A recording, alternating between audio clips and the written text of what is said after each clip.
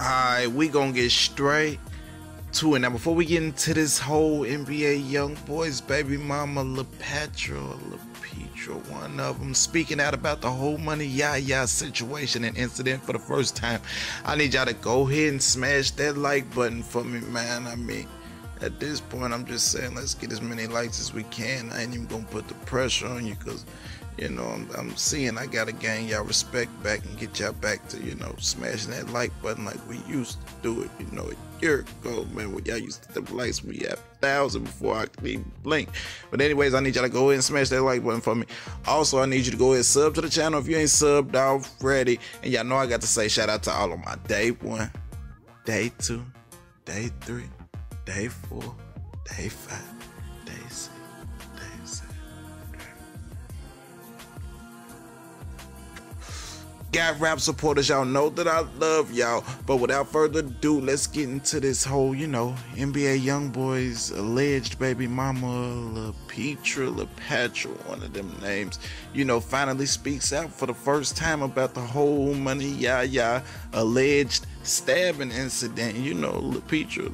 She speaks out and says, like, she was actually stabbed with like a butter knife. It wasn't a real knife, and you know, she's not really, you know, which is understandable. She's not dealing with it well, and you know, she's not ready for the fame and all that. She kind of digs into what actually happened on the story. She's kind of tired of explaining herself. She's saying, y'all already know what happened, but fuck it, she gonna go ahead and explain to y'all what happened.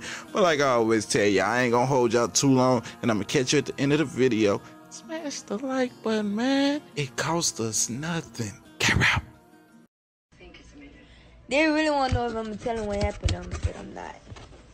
What I don't know is how to pick the right horse. Y'all know what happened. Y'all forgot? The fuck? You got stabbed in something? I got stabbed with a butter knife. In both of your arms. In both of my arms. And I got stabbed in my stomach. Y'all know what happened, right?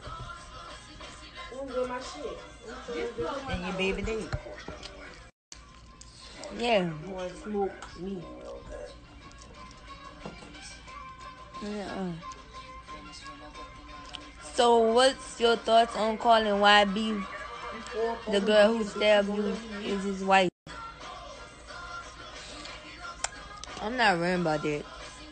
That's my least worry. I'm worrying about myself.